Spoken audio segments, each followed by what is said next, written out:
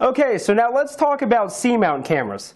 C-mount cameras you typically find inside of a commercial establishment like a bank or a supermarket or even a convenience store.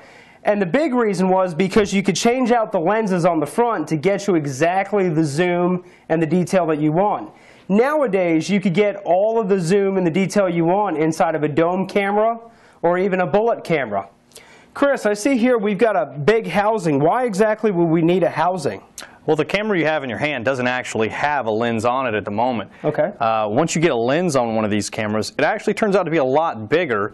You see you get the lens up front here. Okay. So it just does fit once you've got that on there. Some lenses are actually a little bigger, some are smaller, but in the end you'll need the room. So great. So what we have is the wall mount bracket here, and then this just mounts on top of here.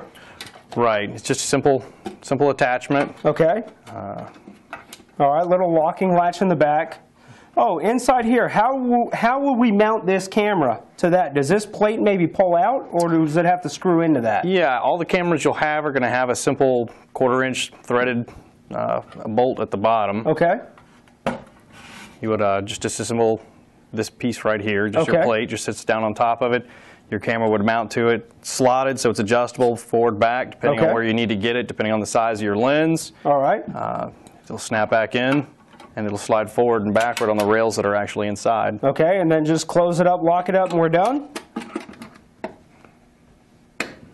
That looks like a simple installation to me.